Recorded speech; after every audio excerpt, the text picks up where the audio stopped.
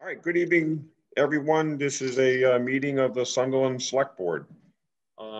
It's May 24th. 24th. Yep. 24th. It's called to order at 6:40. Everybody on board, ready to roll? First order of business. Minutes of May 10th and May 17th. Motion on the minutes. I second. Hey, we can hear Crystal tonight. Nice. Yes. Excellent. Okay, we have a motion made and seconded to accept the minutes as presented for May 10th and May 17th. All those in favor, please signify by saying aye. Aye. Jeffrey, we got a 3-0 vote on that. Next up is the new business is the state mosquito spraying opt-out discussion. Is this going to be do we need a lot of discussion on this, or David, Crystal, what's your thoughts?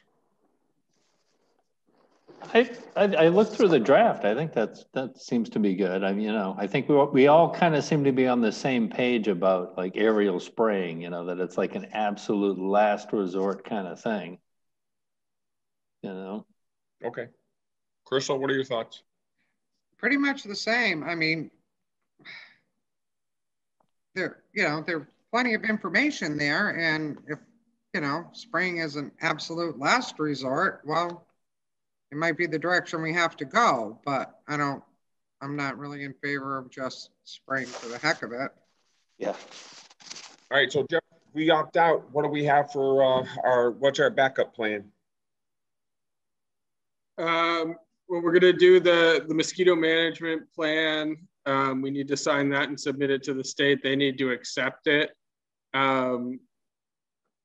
And if there is an arborovirus discovered, then we would have to figure out how to handle it and pay for it. And we would have to hire a private contractor. You could take a vote to only opt out of aerial spraying, and then we might be able to get the state to come in with a truck or a backpack. But that would only be, again, if we discovered Triple E or Zika or West Nile in town. Okay, are we also going to continue to look, Crystal and Dave, are we also going to continue to look at the mosquito district? The district? Yeah, I mean, what do you think, Crystal? I think the district is going to provide us with some information. It's going to give us some good stuff about areas where we have potential issues and stuff. I don't know if we're going to get quite that level of detail from the state. I know, and we've got a little input too into like where the testing is done and everything. It seems more like customizable, in that sense. Yeah. Caitlin, what does the Board of Health think? It was what, 5,000 a year, I think, right? 5,000. I think that we would definitely probably have a little more control if we were part of the district. The benefit is the savings in money. Spraying is spraying. The state isn't going to come in and spray everywhere. They'll spray where they're going to come in and do a survey, then spray. So it's not like they're going to just dump napalm all over our town. The state has they have their management, and they have their goals, and they have their oversight. But so I mean, they're going to keep it to the lowest threshold possible also, but their lowest threshold possible is usually not the same as maybe what we would like to say our lowest threshold possible would be. So I think we would have more control, but you pay for it. You pay for that kind of control. So it's a cost benefit analysis. I don't think the state isn't nefarious. They don't mean harm. They're here to get the job done and to do it with the least possible harm. So I think that if we get the do we have stuff? I didn't review anything from the mosquito control board. Yep. Yeah, we do. You do? Okay. Yeah. So, you know, if you guys reviewed it, I mean, I've been doing a lot of COVID stuff. So if you guys reviewed it. So Caitlin, I think the biggest thing with the mosquito district, the Pioneer Valley Mosquito District, is that the biggest thing that they're doing is that they're coming in throughout the summer, testing. They set up traps and they do testing throughout the summer. And basically, from talking to surrounding communities that belong to the district, they believe that they're able to get the data that's necessary so that if Triple E or Zika or West Nile is found in the area, they at that point, with the data that they have in hand, they have a better availability to talk on a firmer footing with the state about where spraying is necessary and what kind of spraying is necessary also. You know, is it backpack? Is it truck mounted? And so instead of just, like you said, but everything would be based on the information. Right. So, and for us, you know, maybe we try it for a year or two to see what we have, and after that we can make a determination. But I think what we heard last week from both David and Crystal was that they're not adverse to having data to make a decision. No, I think we can make a more informed decision if we've got more information. So. Right. Okay. So, yeah. But yeah, I'm not against it in any way. I just, when it was brought up directly to us, it was coming out of our budget and we did a cost benefit analysis, and, you know, we weren't being pushed the way you guys are though, you know, as far as make a decision now. Yeah. Yeah. So Jeff. So we kick the can. To be so I guess right now what we're looking to do is we will look for a vote to opt out. If we do opt out of the aerial spraying portion of it, we have a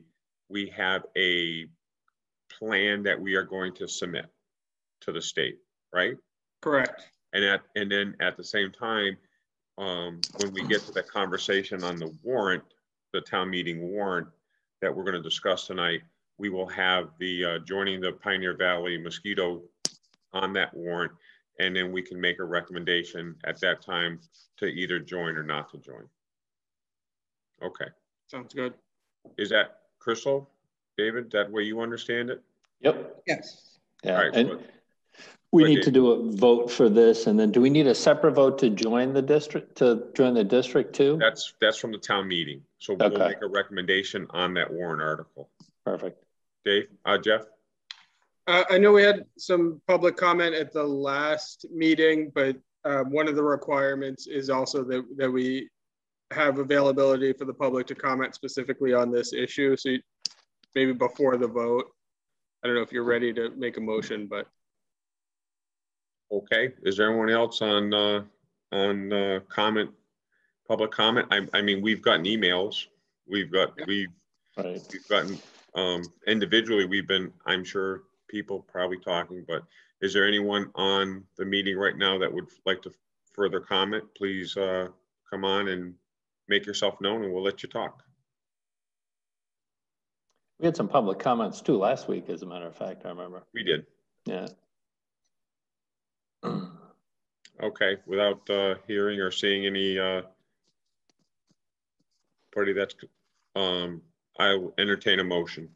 Motion to opt out of the state aerial spraying. I second. Okay, we have a motion made and seconded to opt out of state aerial spraying and for Jeff to forward Town of Sunderland's plan to the state. All those in favor, please signify by saying aye. Aye. Aye. 3-0. All right. Annual town meeting location. Jeff, what do you got on that? I think just wanted to check to see, given the recent guidance from the governor and the fact that we're anticipating, or he's anticipating, ending the state of emergency 3 days after and lifting the mask guidance on on Saturday, whether to consider in moving the location of town meeting to the auditorium in Frontier, which would mean that regardless of weather, hot, cold, rainy, hail, we would be able to have town meeting. It wouldn't be weather dependent. So I just at least wanted to raise that. Fully prepared to have it outdoors if that's still the preference and what people are more comfortable with, but. David, Crystal, thoughts? And we can do it outside of the town bounds? Yes, we Okay. voted that when we trying to remember. Yeah, it's a we have a we had written a bylaw, David, a few years, well, actually a lot of years ago that was accepted at town meeting. Okay. So we wouldn't have enough room to socially distance in the elementary school then, right? Just because of the number of people we would expect and probably not enough space there.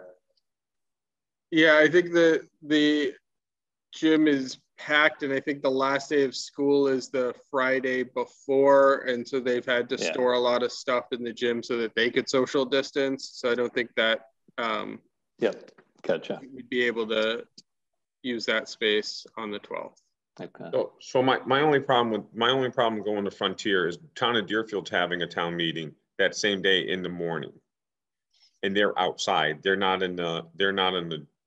inside at Frontier. So I don't know why they're not going inside the building, but I would say that's enough for me not to wanting to go inside the building.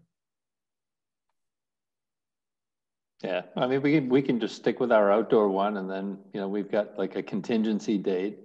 Right. Well, either that or we have, I mean, Jeff, have you looked at what it would take to have a tent put up? What about the tents behind the school? Oh, the pavilion that's back there behind the elementary school, or? Yeah.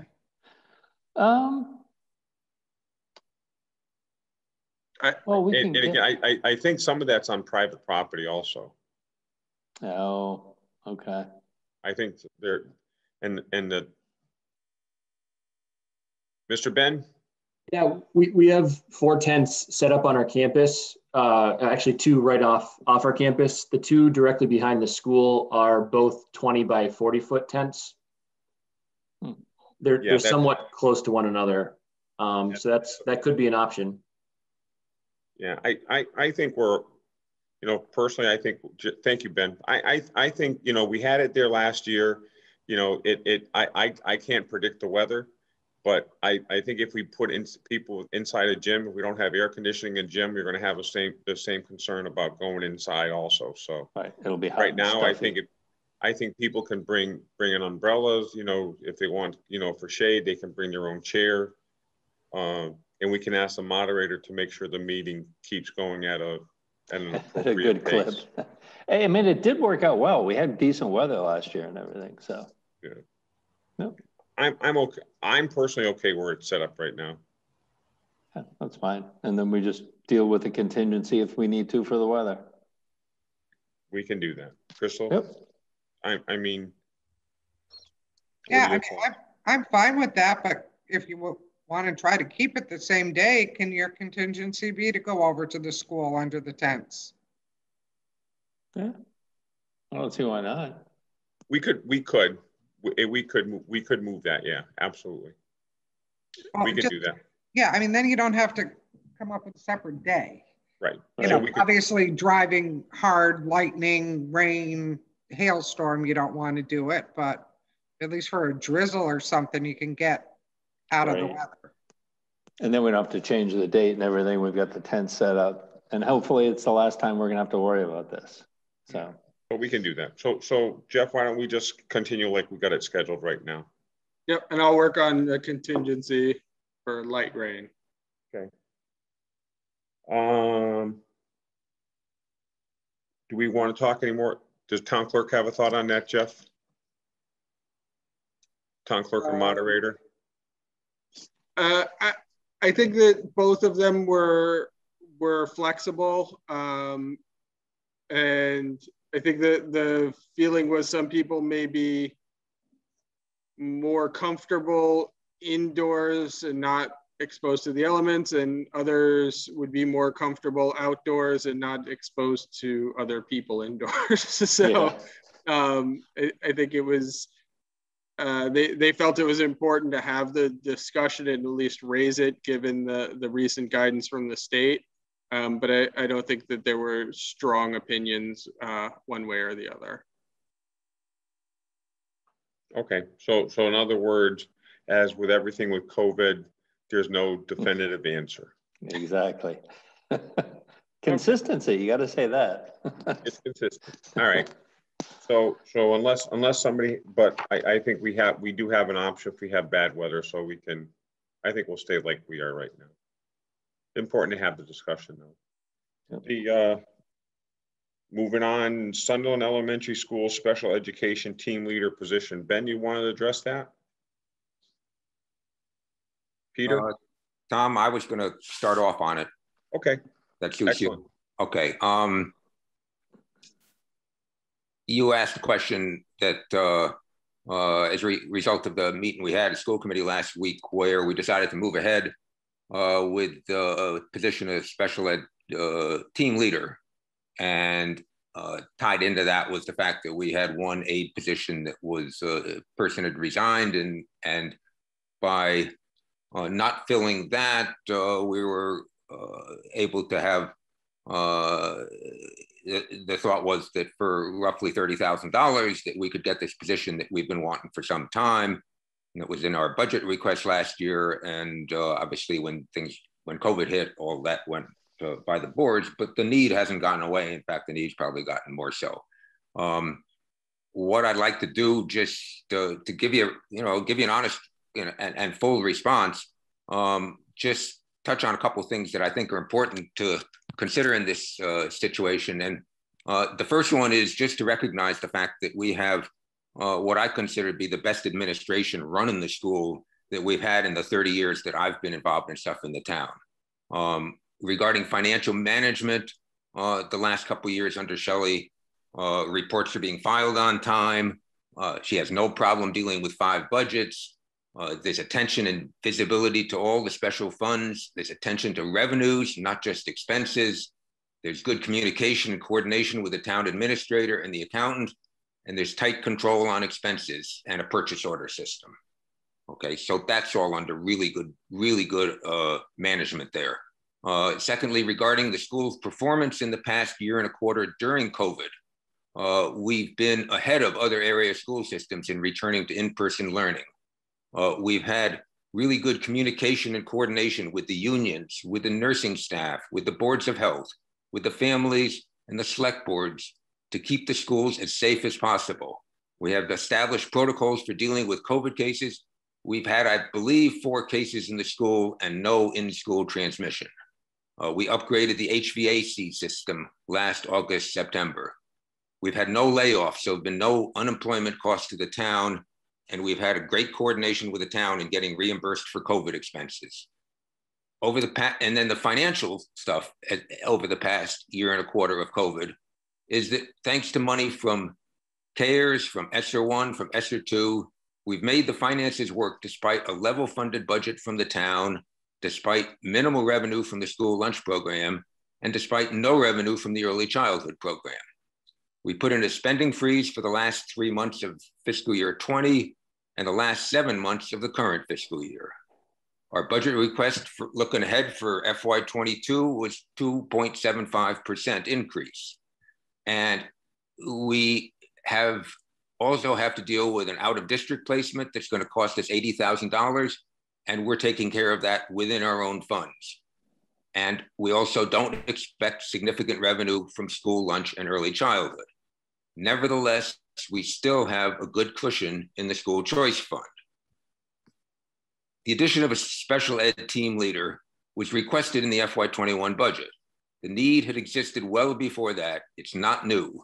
There's been a resignation in an aide position, as I mentioned. So the net cost is roughly the $60,000 of the new position, less the $28,000 saved from the aide position or just over 30,000. A thorough analysis of our costs for special ed services to school choice students in the current year suggests that school choice revenue this year will be roughly $75,000 higher than the number used in the state estimates back in January. 75,000 more than we're expected to be getting. That leaves a sizable cushion. And then back to your question, Tom, okay? If the numbers get worse, because you rightly say that we, having been through a couple of bad years, are supposed to be thinking, long-term, multi-year planning, okay? And in this case, if the numbers get worse, and they would have to get dramatically worse because of the cushions that we do have, the administration has shown by its actions that it understands and is sympathetic to the financial situation of the towns. It's not out to bust the towns. It wants to work with the towns. If we have to, we can eliminate the position after a year or two. But even in that case, this is still the right thing to do for the special ed kids who are getting educated right now. Okay, so again, I appreciate you asking the question. I ask questions of our administration all the time, even though it's questions about their job that they're supposed to be doing, but it's still good to ask questions. And at the same time, it's good to find out when they're answered, yeah, we got things under control. So I think in this case, in fact, I know in this case, we're doing the right thing. Now, I think Keith is on board, and Keith, were you going to want to say something about the educational implications of this? Yeah, just in terms from the educational side, I think this represents the biggest amount of heavy lifting that any administrator has to do. As a classroom teacher, I get typically about 15, 18 IEPs a semester. Each IEP usually averages about 30 pages. So you're talking, just as a single classroom teacher, I get 500 to 600 pages of IEP information, and Sunderland Elementary has more than 12 to 15 IEP students. It's a tremendous amount of work and scheduling. For each IEP meeting, you have to have an administrator, you have to have a classroom teacher, you have to have any of the psychologists, the speech and language pathologists, the parents. To try to get them all together is a logistical nightmare. On top of the fact that you have to provide coverage for the classroom teacher. So this all happens in other districts with an assistant principal, and this is basically falling on Ben when he's trying to do other stuff. But at our last meeting, Ben has been requesting this position for a couple of years, and then the CPAC parents group requested this position. So when we have both parents and administration asking for a particular position, that rings alarm bells for me that this is something we should take seriously. So and for the cost, I don't think this is, I think this would be really, really beneficial for the district. And then the last thing would just be the legal ramifications. Every single step in the IEP process has legal ramifications that we have to meet. So I agree with Peter. And then from the educational side, I think this would really streamline things and make Sunderland Elementary a lot more efficient. Tom, I don't know whether that's, addresses your question. It does. Well, and again, the backstory is important, but wasn't my intention. And I think I said that earlier. It wasn't my intention to question the need of the position. I hope you understand. That's not why I asked the question. My question is that a few years ago we had an override question fueled in great part because of the use of choice money at Sunderland Elementary over the years, where basically choice was being used to run a lot of the programs. So at that time, we had said that we the town, in this case the school, was going to come up with a plan on how to use school choice money, and to do so it would say, okay, this is how we plan to use school choice money. So this question is, do we have a plan in place? Are we following it?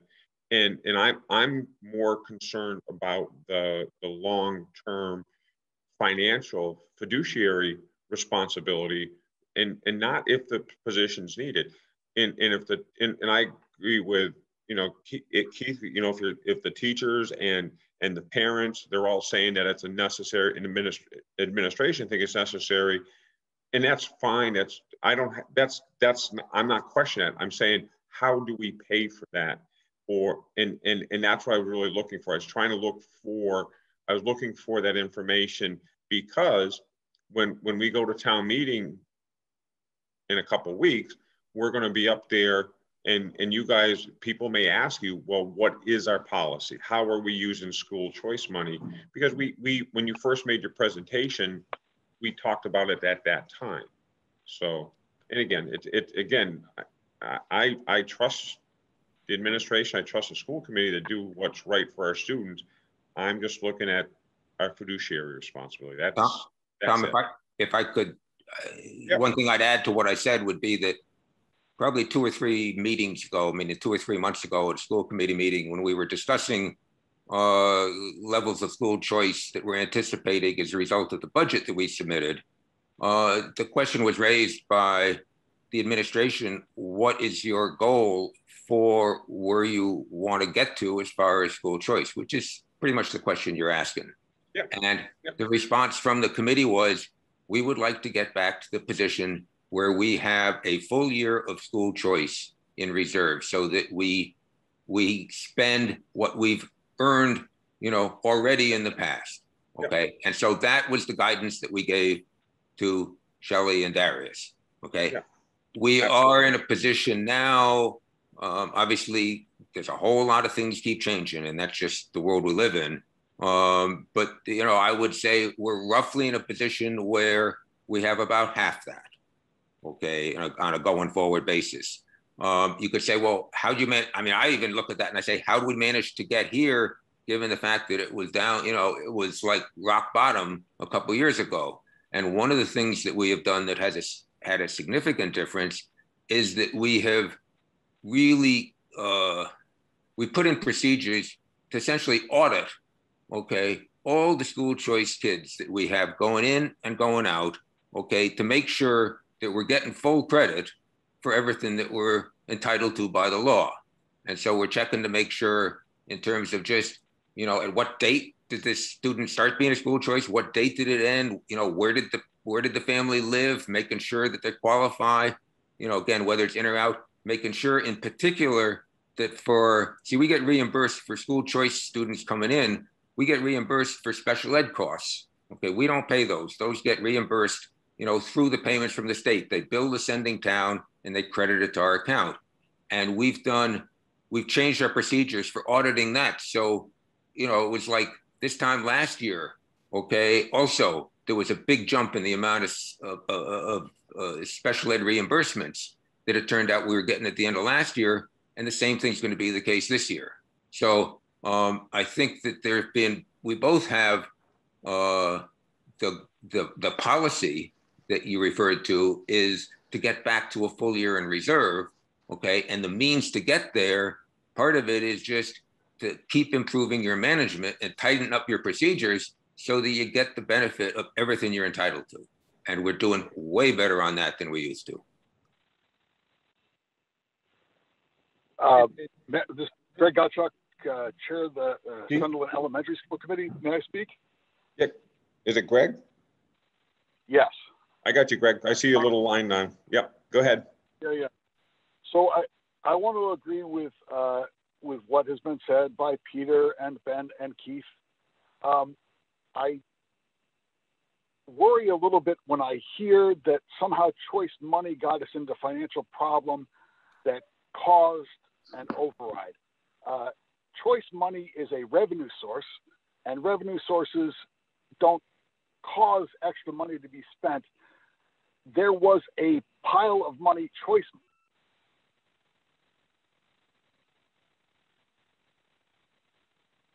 Oh, we lost Greg. Oh, you lost me? Hey, Greg. Yeah, you cut out a little. Greg, could you start over again? You cut out. Yeah, I'm sorry. I get concerned when I hear that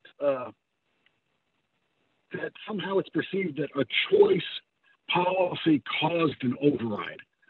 Choice is money that comes in, and if you keep enough in reserve year over year, then it can be used to smooth out bumps in the road. The cause of the override was we ate into that reserve in order to keep our annual ask down. And so it was when that account hit rock bottom, we were forced to override that we had to make changes, whether on the more expense side earlier, had it not been for choice. So I do agree with, I think that was a moment that was one where both the select board and the school committee came to understand that, yeah, getting an annual percentage increase by eating into school choice year over year is taking the shock absorbers out of the car. But that's only thing I wanted to add to what was already said. Thank you.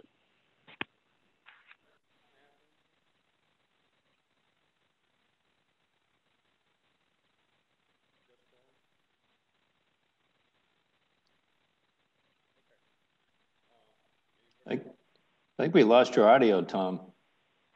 Like I can hear you in the room, but I can't hear you over the.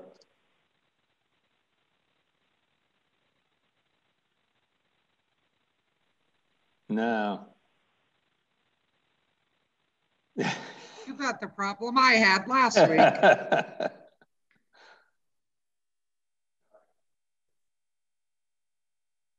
It was fine earlier. Tom, do you want to try signing off and then joining again? Sorry.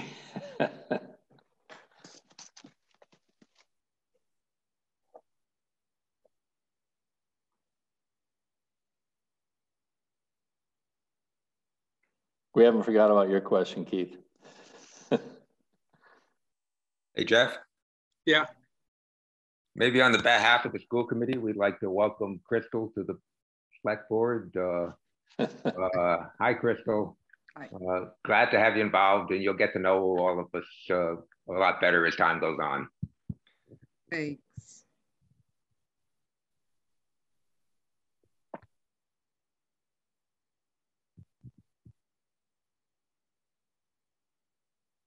So next week, David, it'll be your turn to be unintentionally muted.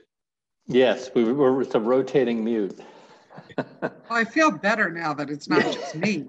Kind of like our version of California's rolling blackouts, huh?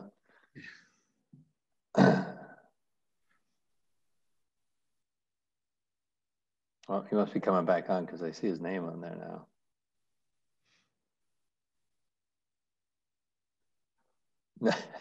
Nope. No sound.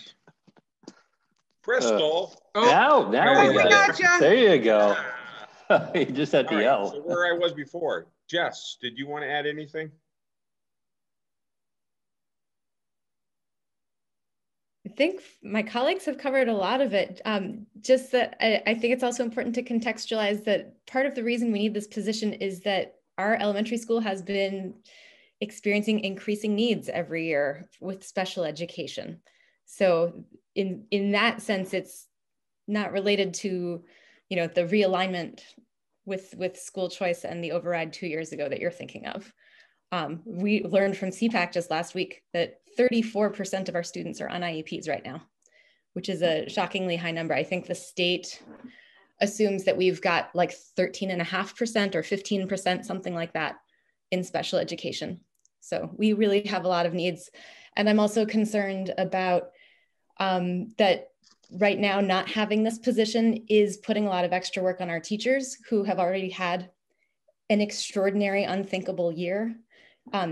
Even if in the worst case scenario, we couldn't fund this position again a year from now, this is something we can do to support the teachers and thank them for what they've done this year. But yeah. Thank you. All right. Keith? Yeah, just to speak to the override question, just my like 1,000 foot view of it is, I kind of remember that we presented it as a multi-year process that we were going to have to put ourselves in a good position. And part of it was digging ourselves out of the hole of continually using school choice to try to reduce the amount of ask for the town. But then the second part is building up reserves. And the override eliminated the hole, but I think the pressure we're feeling now is the building back up of reserves, putting us up into a year in arrears. So just for the override question, I think that's where we're at now, at least from my memory. And again, I agree 100% with what you just said.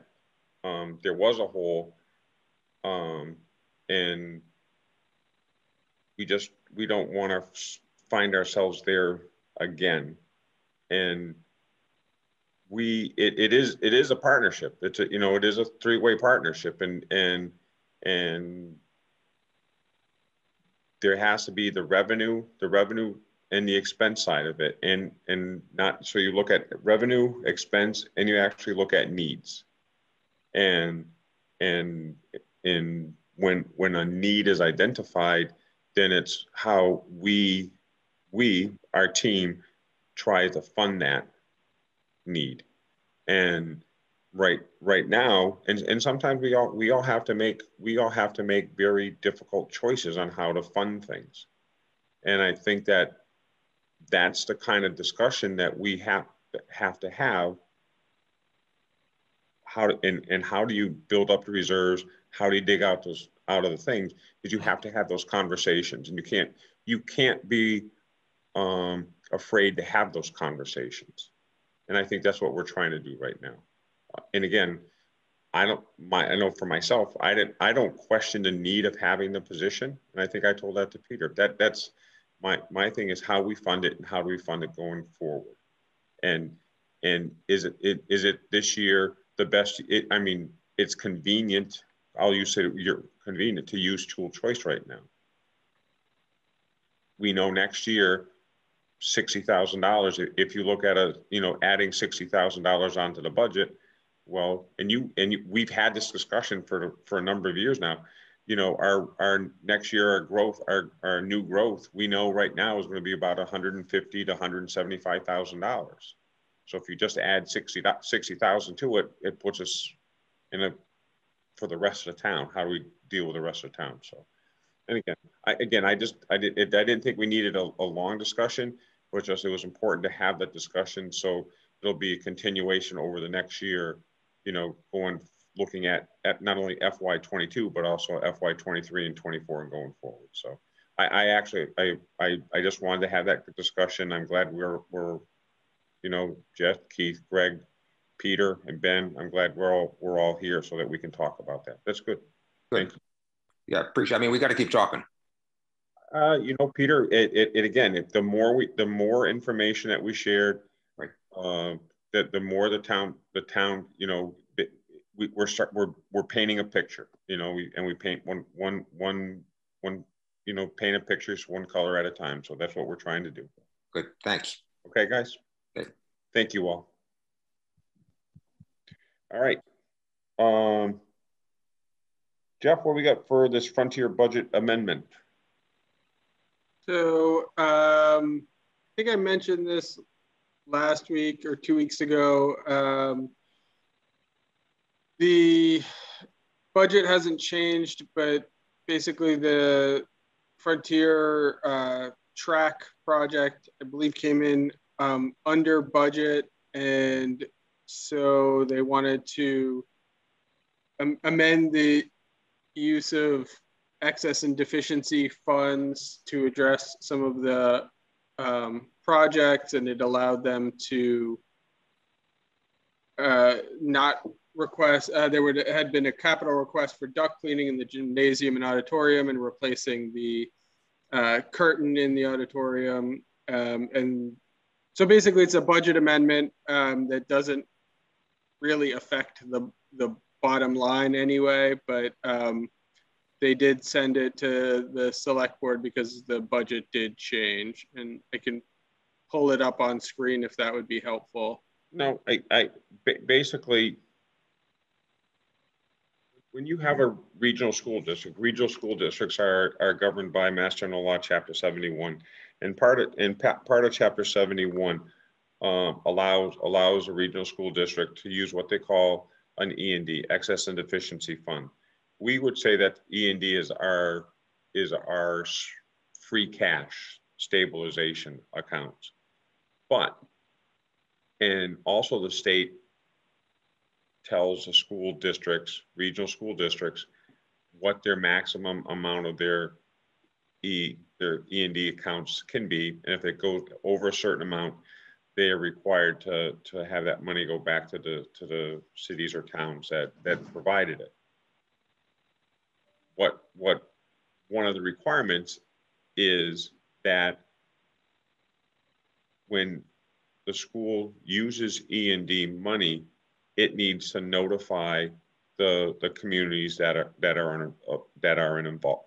involved. In this case, the towns of Sunderland, Deerfield, Whiteley, and Conway.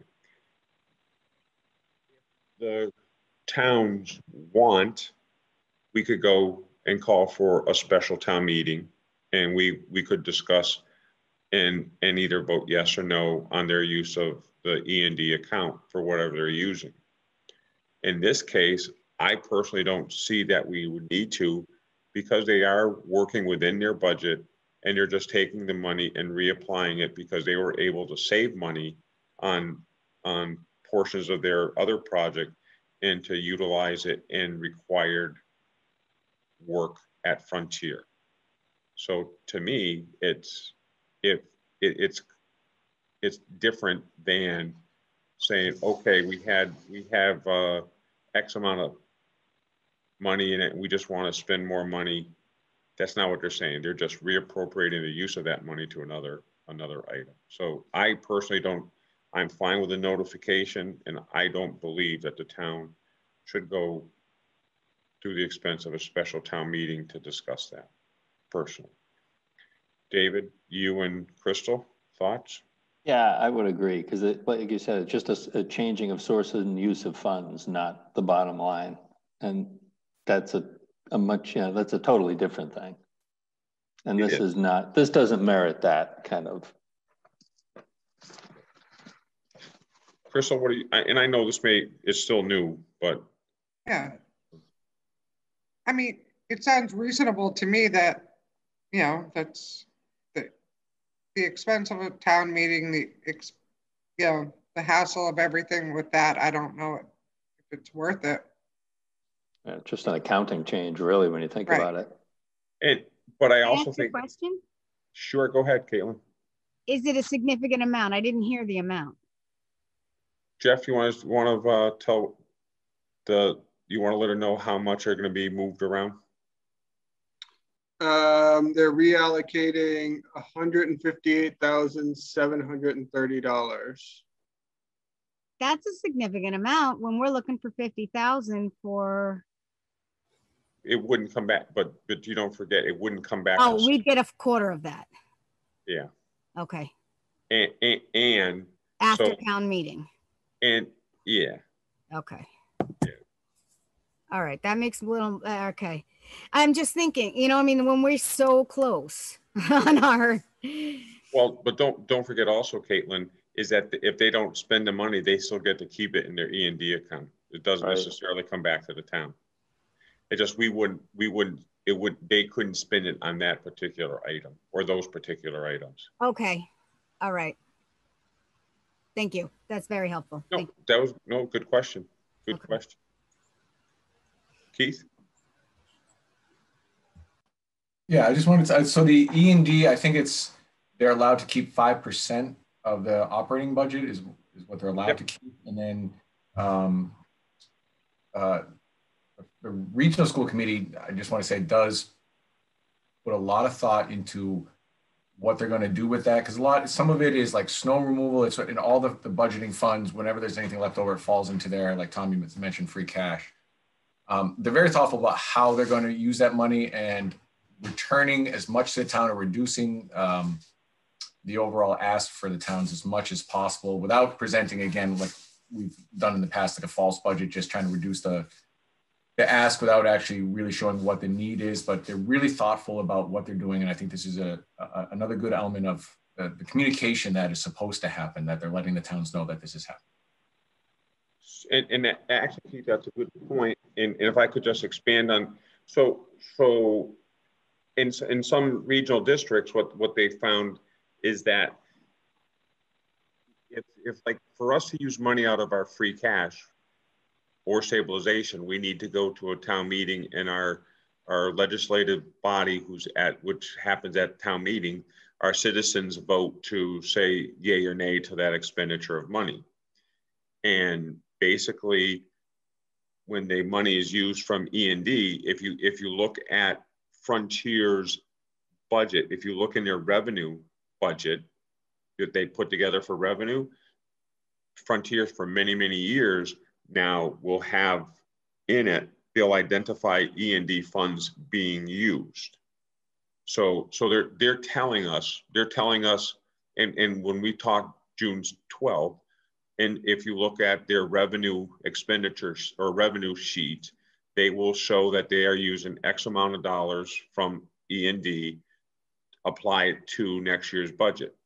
It's pretty much like all school budgets. Once you put down that, whatever that budget is, $8 million, $9 million, basically the school has the ability to use that money however they deem fit to pay whatever they need to pay.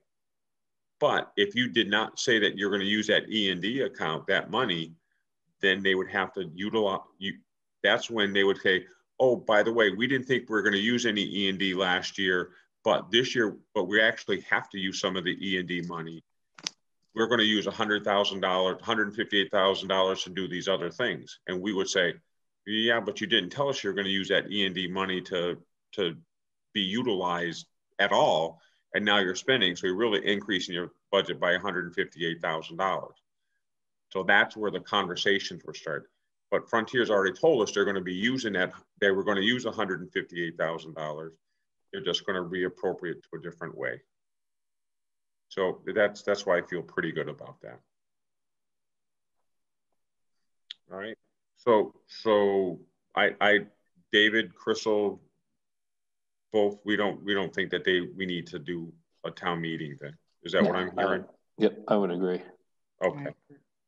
So Jeff, no action, but we have informed our town that, so that's good. So that's the best thing, is we let people know that we are going to use that money. That's what we're trying to accomplish. Good. All right. Lori Smith, front and center. I'm here. So what are you going to tell us today? 0. You've been waiting a long time to say that. Hey. We have all been waiting a long time to hear that number. Nice. Yes, 0. I haven't had new case presented to me since May 5th. I feel like you should have like a balloon drop going behind you or something. For sure. Yeah, no, I'm happy. You know, it's a lot of hard work by everybody, but it's a good thing. It's awesome. So I just, Jeff, you want to give the latest on what's available? And we do have homebound people that can't get vaccinations. The FERCOG and the state are working on that. So if you do, if you are homebound or know somebody that is homebound that can't, if you go to our webpage, the town's webpage, and or the FERCOG's webpage, they have information that contact information that you can arrange for a mobile vaccination to come to your site, and they'll actually give the homebound people. I think we've taken care of a lot of homebound. I hope we've done all of them that want it, but if you are homebound and you want a vaccination, you can go on our site, and we have information for you to look at, to get in contact for arrangement of that. So, Caitlin? Yeah, I'm looking at the statistics right now. I pulled them up for it's the 20th, and the fully vaccinated individuals per capita for Sunderland. For the 65 to 70-year-olds is 80% of our town. So that's pretty good.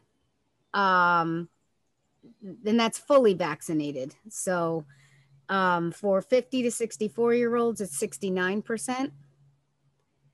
For 30 to 49, it's 56%.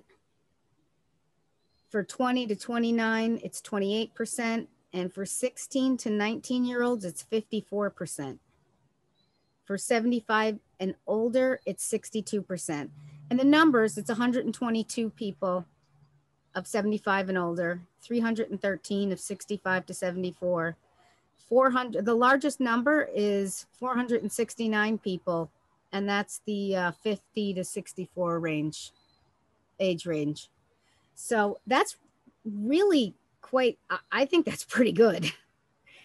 As far as percentages, 80% of our older people being fully vaccinated, you know, is good. I'm pretty proud of that.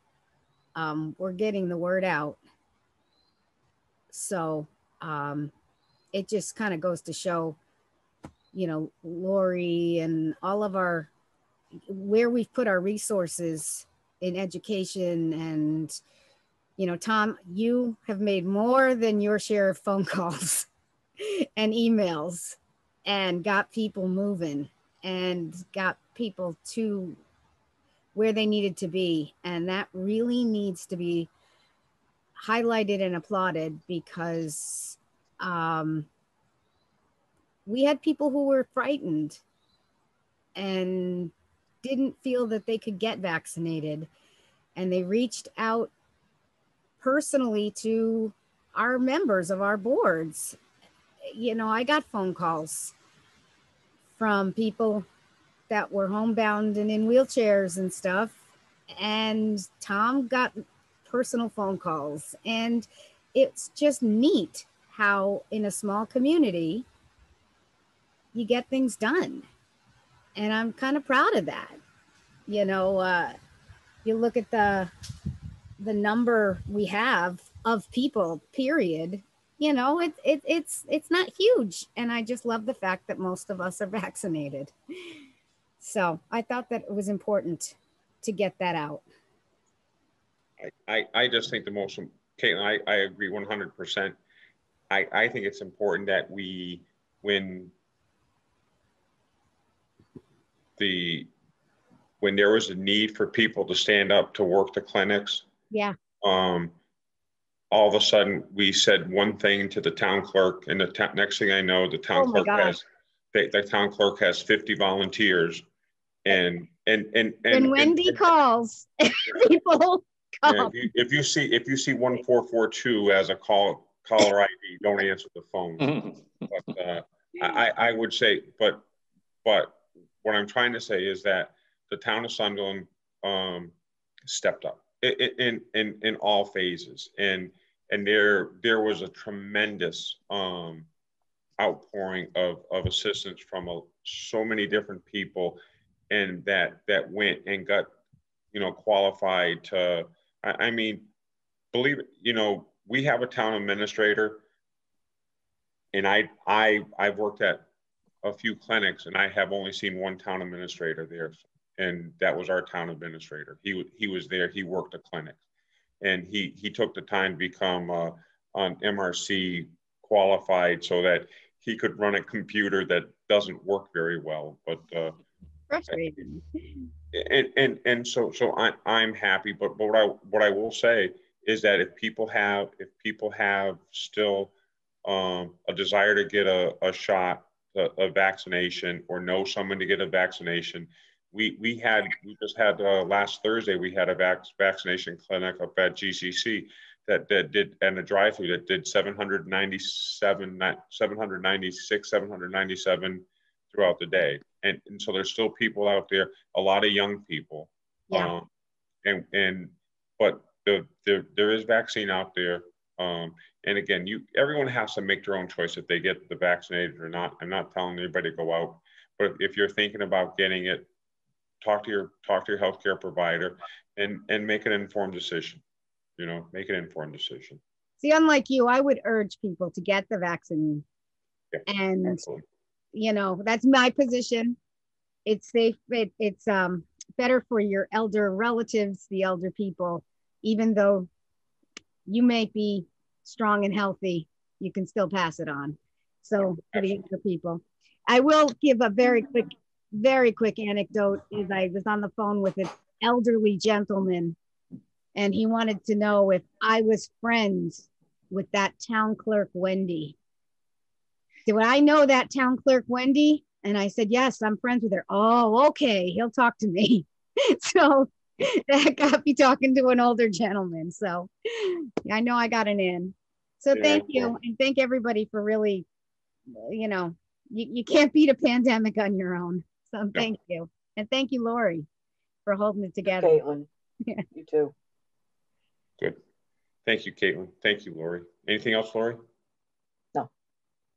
Maybe sometime in the very near future, we don't have to have you on every week, huh, Lori?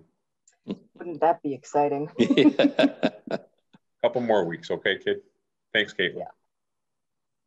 Thank you. All right, next.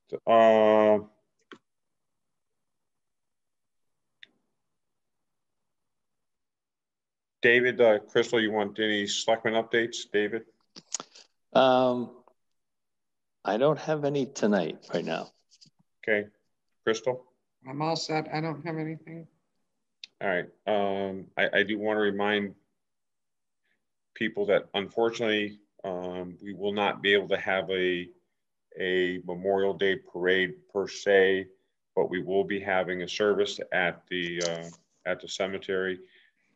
People are invited to attend. Social distancing is required. Mask will be required. Shortly after the next day, I think the governor is changing a lot of the things, but our Friday night was going to be a little different. We'll still be held under the protocol. So I would invite those that would like to, we will basically, Jim from the rec department is putting together a very similar program where we honor the veterans and not only honor them, but also remember their service and what they've been through. So that will be starting, there'll be a thing here at 6 o'clock and down at the cemetery. So if you'd like to attend, again, you can. Social distance, wear your mask, please. Jeff, town administrator updates? Yeah, so following up on the Memorial Day ceremony, as I mentioned earlier, the gymnasium at the elementary school is packed with stuff. That is the rain location for the Memorial Day ceremony. So I just wanted to mention that if there is poor weather, there is no backup location this year. Okay. At least not available at the elementary school. So that was something that was brought to my attention. Thank you, Jeff. Along those lines, also, as of right now, once the state of emergency is rescinded on June 15th, we will no longer be allowed to meet like this remotely. And that goes for all boards and committees. I know the legislature is working on adding some flexibility for remote meetings to possibly continue, but I did want to mention that, if that doesn't happen, for all the listeners out there, people who have been enjoying Zoom, it may be, and we'll let people know ahead of time, but it may be that you have to come in or watch on TV. It may not be Zoomed. An update on the Riverside restrooms. So we had a professional cost estimator look at the restrooms. A couple months ago, we had shown some plans, I think it was in March, with 4 stalls, 2 of them being ADA accessible.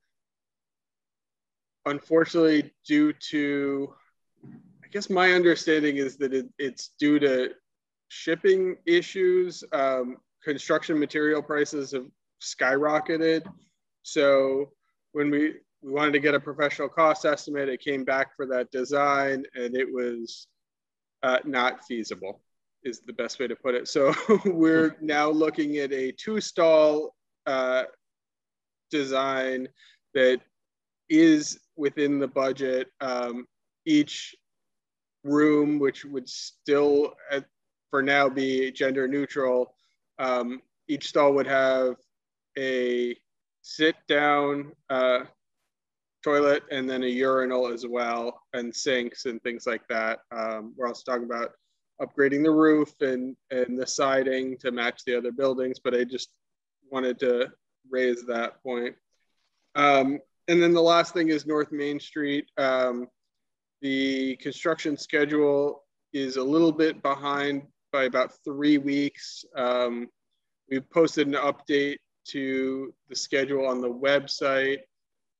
I believe they were looking at around October 20th for full beneficial use, and now they're looking at November 11th.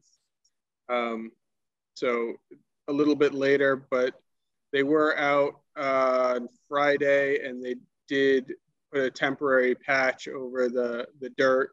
So hopefully that increases safety and makes people feel a little bit more comfortable about staying in their lane. So Jeff, have they talked about any additional expenses yet? Mm-hmm.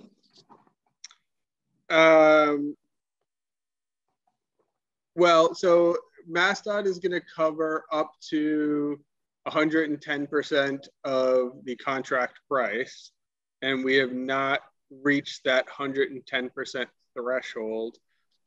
We continue to have conversations with MassDOT and the contractors about it, but we have not been approached. They haven't asked us for any additional funds. Okay. Are they having regularly scheduled meetings where they're taking down minutes? MassDOT and Baltazar? Yeah. Not that I'm aware of.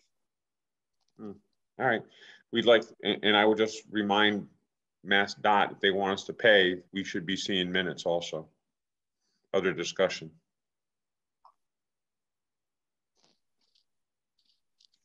Okay. Yep. Thank you. That's all I had for updates. Thank you, Jeff. All right, Crystal, David, anything else before we start into our next highly anticipated review of the annual town meeting warrant? No, let's dive right into the excitement. All righty. So Jeffrey, we're all set with Article 1. Article 2 is the $17,144 for the payment of prior fiscal year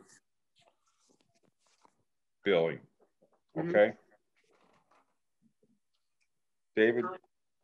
Should we have a recommendation on that? I mean, vote of recommendation? Let's see. Recommend on that one. I'll second. Okay, we have a motion made and seconded to recommend the payment of $17,144.39 to past fiscal year bills. All those in favor signify by saying aye.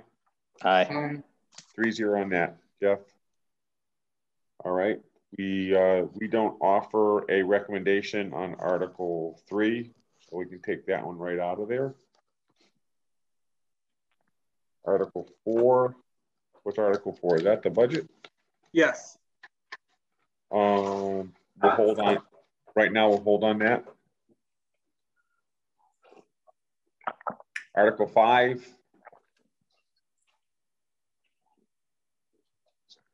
That's capital budget. The capital budget. Did we want to? We've already voted on that 3-0, so we're all set with that one. Article 6. Raise approach funds, upgrade the emergency radio system. Jeff, you're gonna put in numbers on this one if we needed to. Yeah, it's I think it's 23,000 plus or minus. I think almost 24,000. 24,000. And and I would say we're probably taking that from stabilization because it's I think that's what we talked about before, right? Rather than free cash. Yeah, I would say stabilization on that.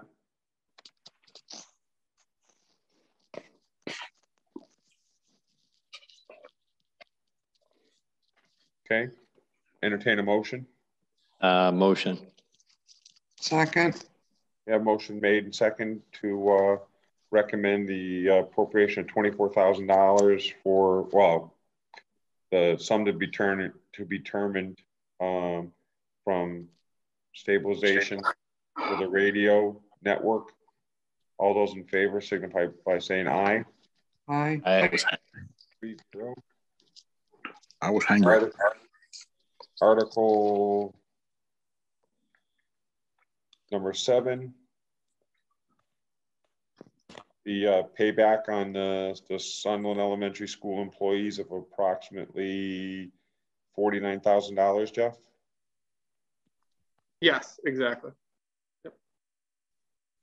And how are you looking at this being paid? Right now, I was anticipating that would be free cash. Okay. Okay, motion on a recommendation. Motion. I'll second. Discussion, is there any discussion on that, Jeff? No, if you think that would be a stabilization again, because it's a one-time expense. No, I think it is a one-time expense, but we had plugged in that 49,000 out of the free cash anyways, didn't we? Yeah. Yeah. Yep. Okay. All right, so we have motion made and seconded utilizing free cash. All those in favor signify by saying aye. Aye. 3-0, Jeff. Next is article number 8, which is the recommendation to fund the purchase of new weapons for the police department, replacement firearms. And they're talking about what, about $9,000? Yes. Yep. The police chief is going to try and refine that down before town meeting, but. Okay. And your recommendation for funding, Jeff? Free cash as well. That one. Okay. Well, does it say from stabilization on there though? No, if it goes to stabilization, we'd use a 2/3 vote, Dave. Okay, sorry. That's okay.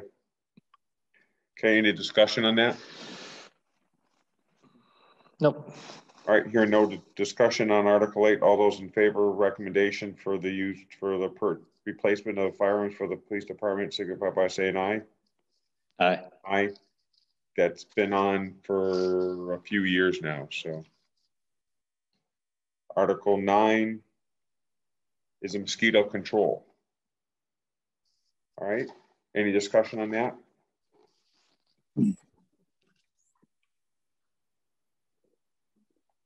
Hearing no discussion on that, and that's a 5. Jeff, I mean, they recommend $5,000, but maybe can we talk to them about? I think I'd like to appropriate $3,000 for that this year to start up. Okay. Could certainly talk to them about that. All right. So David and Chris, I'd like to start off with a $3,000.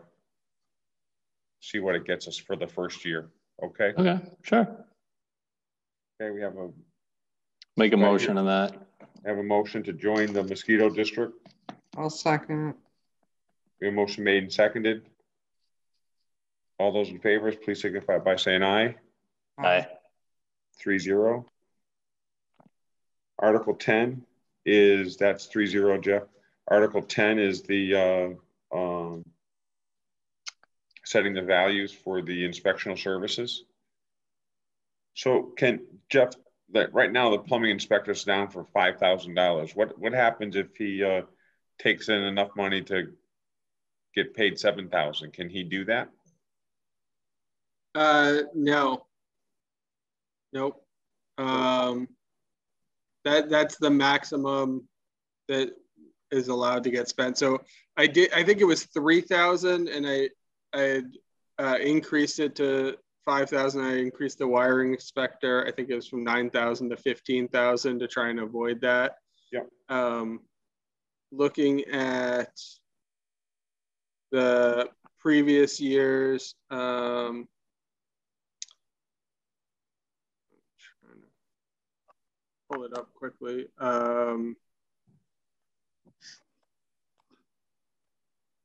Looking at the past couple of years, it's hard because North 116 Flats was in there.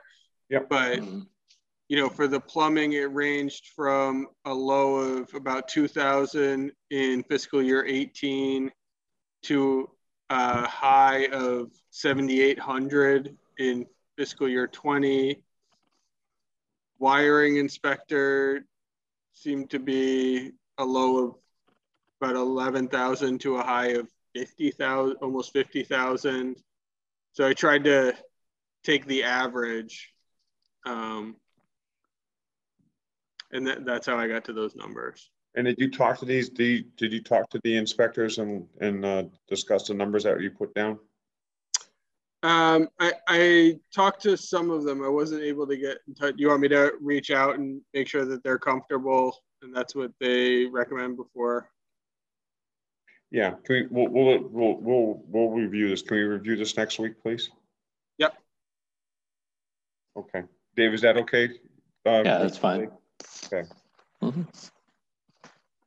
Article 11 is the 200,000 for the school playground.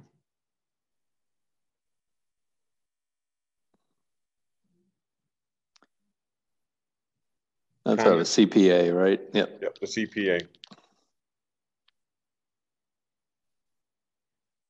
All right, I'll entertain a motion to recommend. Motion to recommend Article 12. I'll second. Have a motion made and seconded to Sorry, 11. Article 11. Article 11. Yeah. I just realized that as soon as you said that, I was like, oh. Article 11. All right. Any discussion? All those, all right, I don't hear no discussion. All those in favor of the 200,000 from CPA for the childhood playground at the school, please signify by saying aye. Aye. 3-0. Article 12 is it's the Graves Library, right? Rest Foundation repointing. Yep.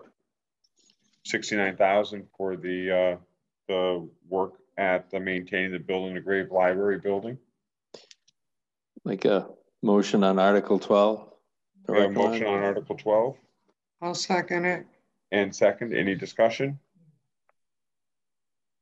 Without hearing any discussion, all those in favor of the use of 69,000 at the graves to for restoration of the, please signify by saying aye. Aye. Aye. 3-0. Jeff, we're gonna we'll probably have to look at the graves building and use going forward also. Yep. Article 13 is another CPA article, the use of $26,000 for Riverside field improvements. Jeff, what's that going to be in that? That's for the irrigation system for the soccer field. Okay. Long overdue on that one. But do I have a recommendation, vote to motion to recommend? Motion recommended. Just a quick discussion. Yep. I'm just wondering, like, if we're going to irrigate it more, do we have to then adjust our mowing at all?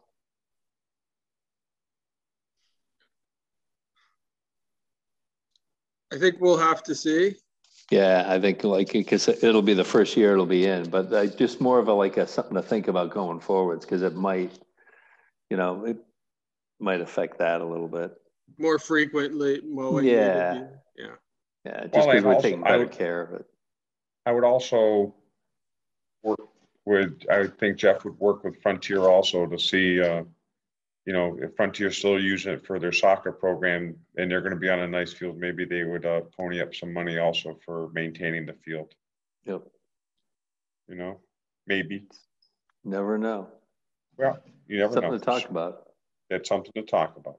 So but that only goes in case they do find water. They got to find water before we do that. That's right. They got to drill a well, right, for it. So. Yeah.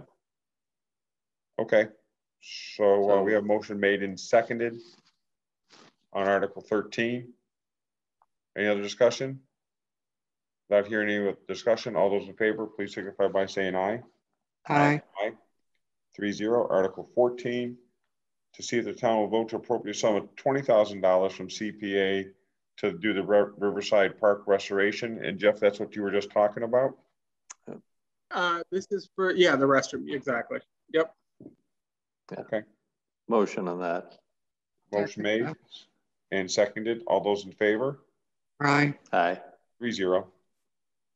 Jeff, are these good numbers now?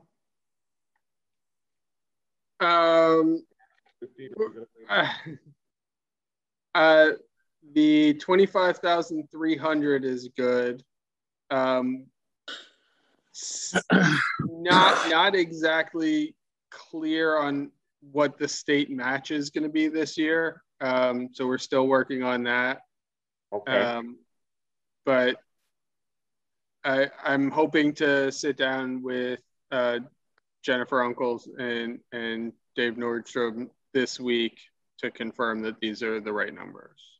So do you want to hold off on 1 week on this one? We can. I don't know. I don't know if we'll be. If my understanding is we need to reach out to the state to confirm what the match is. So I don't know that we'll have a number next week. But so then we could do this and we can just we can amend it at that time. Is that okay? If it changes? Yeah, in the motion or we can amend it in the motion. Okay. All right. I entertain a motion for Article 15. Motion for Article 15. Second. I have a motion made and seconded. And this is the numbers at how we make CPA, the funding work. All those in favor signify by saying aye. Aye. 3-0 on that one. Article 16 is to see if the town will vote for Mass General Law, Chapter 40, Section 5008 to impose municipal charge liens on real property located in the town of Sunderland. This is basically coming from the Board of Health. They're looking to do this, Jeff? correct. Okay. Any more discussion on this one? I mean, we talked about it before. Yep. A lot. Yes. I think we're good. I'll make a motion on that one. We have a motion made and seconded on Article 16. All those in favor, please signify by saying aye. Aye. 3-0. Article 17. Well, we usually don't recommend, right? Just the. Yeah, that one we don't. Jeff, we're not going to have a recommendation on that, okay? Yep.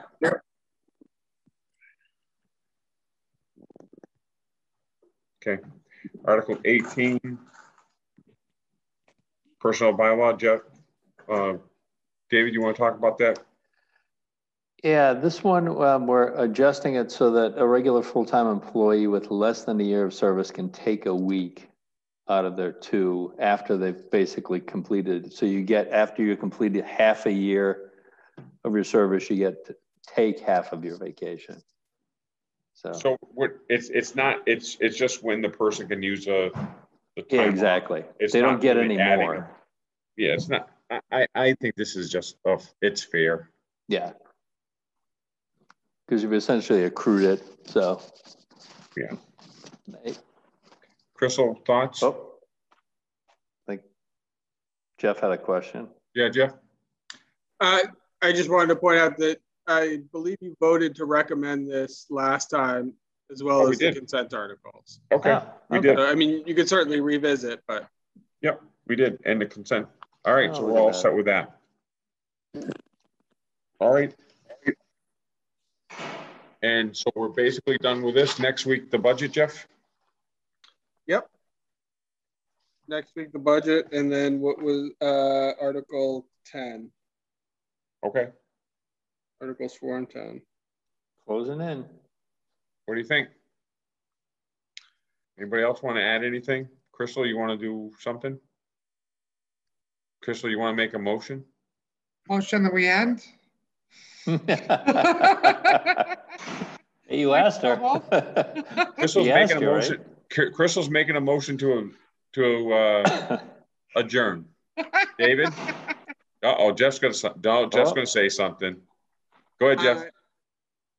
We talked about Memorial Day, but town offices are going to be closed a week from today because of Memorial Day. And I guess I just wanted to confirm that the select board, you do want to meet next Tuesday, the 1st, right? Yep. Yeah. I think that I think we're going to talk about the budget, the final review of the budget. Yep. So what I would do is I wouldn't put anything else on the agenda except for the budget, so we can dedicate the time to the budget. And if there's something that's actually an emergency that comes up, so that article, and I mean the budget article, we can discuss, and we can also discuss the recommendation, I think, on Article 10 that we have to make. And then we can at that point, the following week, we can anything that comes up, and then town meeting. Okay. Any other stuff? So Crystal made a motion to adjourn. David second. See? Any additional? Without hearing any additional, all those in favor signify by saying aye. Aye. Aye. And before I declare, I just like to thank the Sunderland School Committee and Ben for coming tonight and to have that discussion. And again, it's important that we try to keep everything out front, so we can keep our town residents informed. Jeff, I had a 3-0 vote to adjourn. Please adjourn us at 8:02. See you next week, guys. Good night, have a happy Memorial Day.